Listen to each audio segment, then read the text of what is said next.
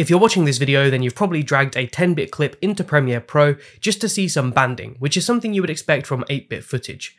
Let me show you how to fix it.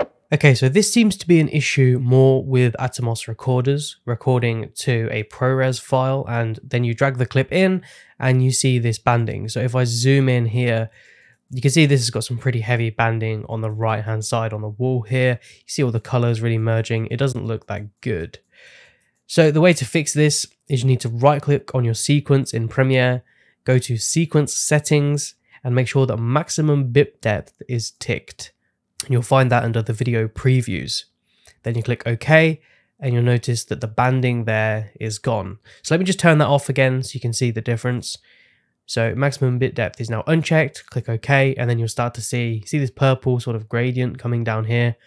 You'll get rid of that if you make sure that maximum bit depth is turned on. Now that isn't the only thing you need to do though. So once you've actually finished with your project and you want to export it, make sure on your export window that on your video settings, you have render at maximum depth checked. If you have that unchecked, it won't render with the maximum depth and you'll probably still have this banding issue. So make sure that's checked and then the footage should be fine. And that's it. That's how you can make sure your 10-bit footage actually appears 10-bit in Premiere. If you enjoyed this video, be sure to leave a like, comment, subscribe, all that good stuff, and I'll see you in the next one.